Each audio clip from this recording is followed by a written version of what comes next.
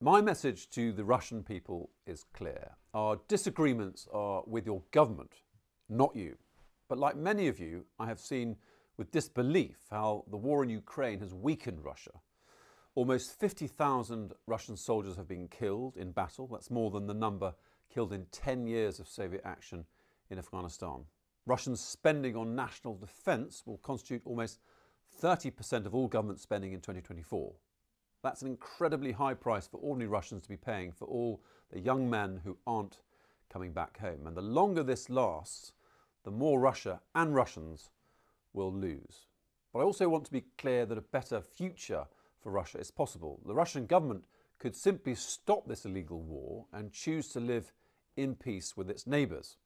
The impact of sanctions would no longer be felt in Russia, and ordinary people wouldn't have to pay the price of a war chosen by President Putin. The UK will continue to stand firmly in support of those brave Russians who seek to protect human rights and speak the truth about this war. And we will continue to call on the Kremlin to stop the war and withdraw its troops from Ukraine. Спасибо большое.